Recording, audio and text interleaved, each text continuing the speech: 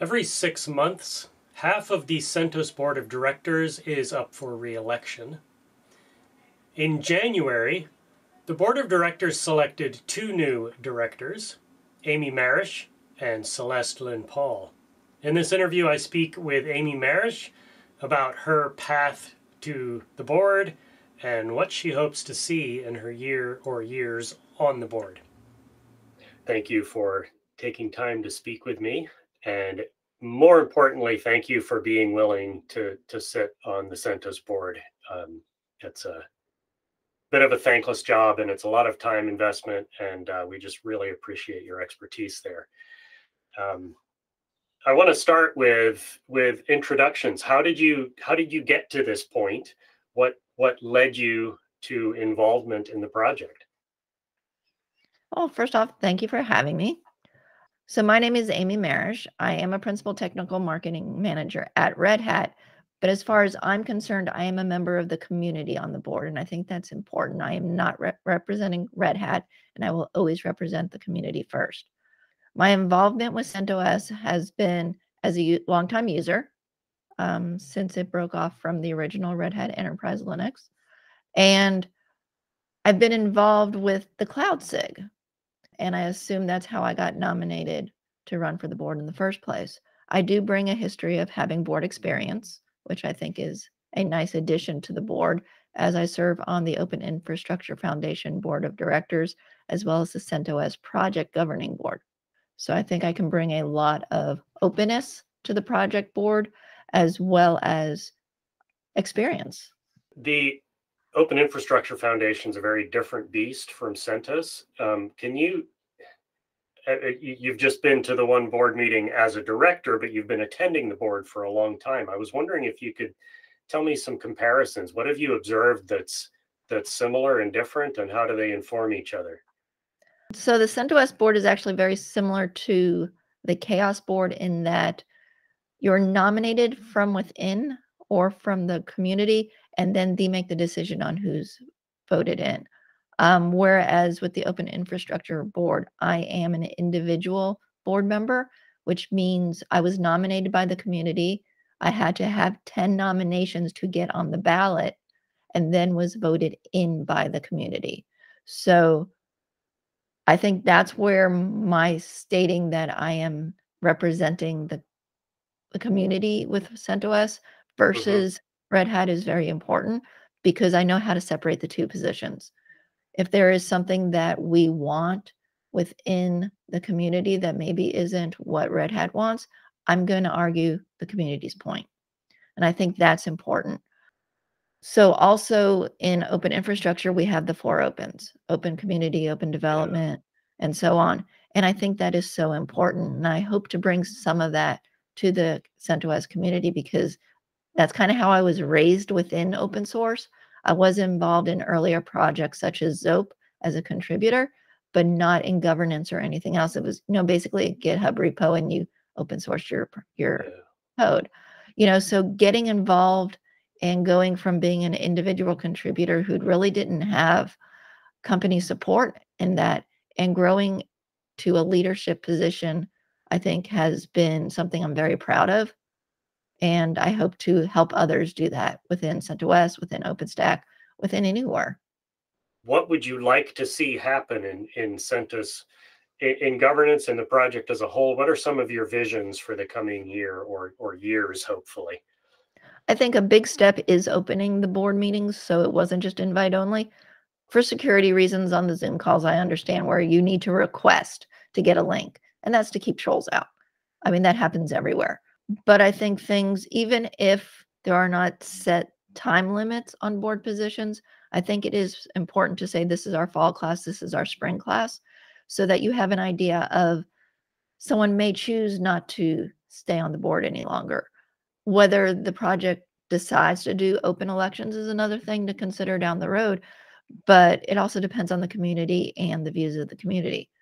Other things that are important, and things that I mentioned during the DevConf Ask Me Anything, is we need to work very closely with Fedora as well as Red Hat, in the terms that flow should be seamless. So if someone makes a contribution to Fedora, whether it's something we have in CentOS or not, if they want to contribute that to CentOS, process procedure should be very, very similar. And the same if someone puts a bug in with RHEL, because otherwise we're doing a disservice to our community if they have to configure their systems 3 different ways, have 5 different logins. You just want everything to be so similar. And there's things we can take advantage of from the Fedora community, like badging. It's such a great way of rewarding someone with a badge. Even going to OpenStack summits in the past, now Open Infra summits, you had badges on your name tag based on, things you had contributed to the community. So people knew, oh, you're a contributor, you're on a committee, you do this, you do that. And it's a great way also to start conversations. Hey, I was curious about that project. I was curious about that committee. How can I get involved? And people know to walk up to you. You've worked on the cloud SIG, and that gives you a perspective that several of our directors are very involved in SIGs.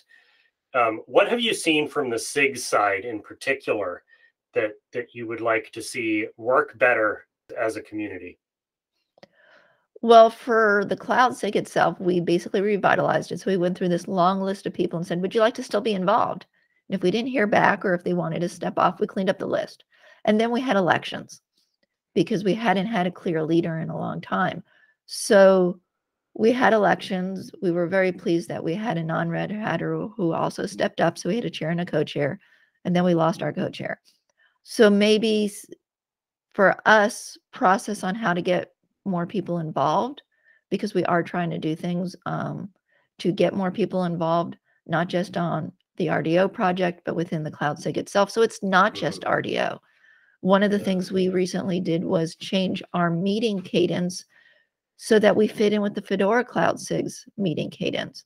Now, they have a different mission than we do, but yet there's interest between both groups. And if we do need to expand beyond just being infrastructure to how CentOS is utilized within people's clouds, that's a great place to go. But keeping it narrow and not being able to bring in other people isn't helping us. So widening our audience and possibly widening our mission does help. So for the cloud, for other SIGs, are they meeting the needs of their community? Can they invite other communities in? Even if it doesn't make sense, it might make sense in the long run to have a healthy growth in the community. A year or two ago, we had some initial progress on the code of conduct, and then I got busy on other things and kind of dropped that. I was wondering if you could talk a little bit about, and you've expressed interest in being involved in that in the past. I was wondering if you could talk a bit about what you would like to see happen there. Yeah, so right now we have a very similar code of conduct to Fedora, which I think is great, especially being that the auth systems are now combined. So what we need to do is reach out to Fedora and make a joint team for any issues to be reported to, so that any decision that is made by that committee and affects both communities is discussed by both communities. Because if someone got logged off at one, they're going to get logged out of the other. Now, it may make sense that, wow, you did that. Okay, we don't want you either. And I don't mean we don't want you, but you have now violated our code of conduct as well. So that's one thing.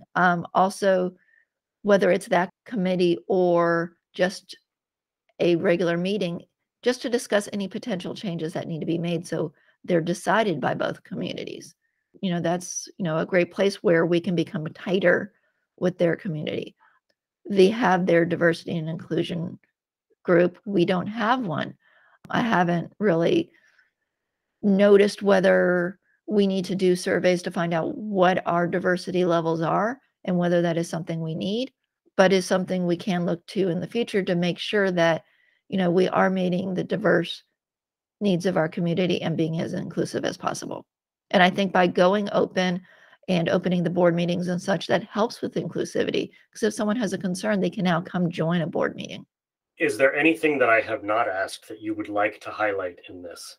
I think if I was to be asked anything, I think it's related to where you think the project's going long term. And I do think Stream is a great place. And even mentally, even as a CentOS user, I always kind of thought it was between Fedora and RHEL.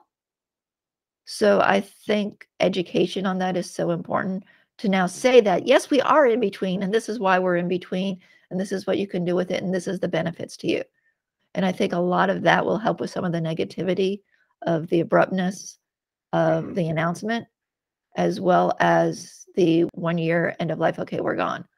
And I know to some degree, you can't keep running everything forever. You have to retire things. But I think as we can educate people, they will understand why stream is the best decision for everybody involved and how they can contribute and what they can get out of it. Thank you for your time. Thank you for sharing your thoughts with us, and especially thank you for sharing yourself with the CentOS community. You're welcome. I'm very happy to be here.